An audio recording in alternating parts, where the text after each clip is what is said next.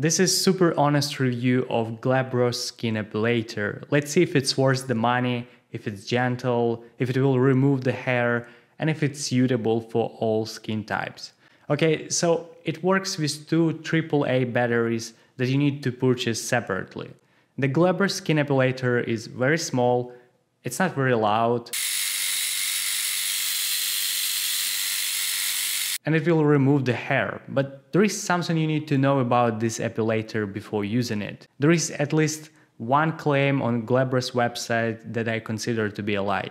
It's the claim that the hair removal with this device is easy and painless. It's simply not true.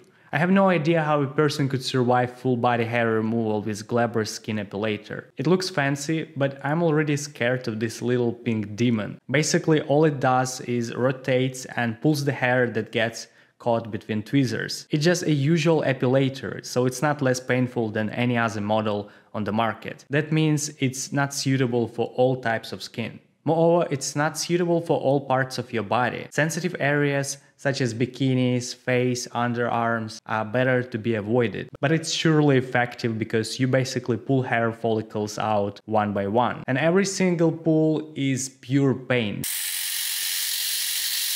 God damn it. So if you have high pain tolerance, you might like this device. If you like me, don't do it. Hopefully this review helps. Share your own reviews in the comments. Thank you and good luck to you all.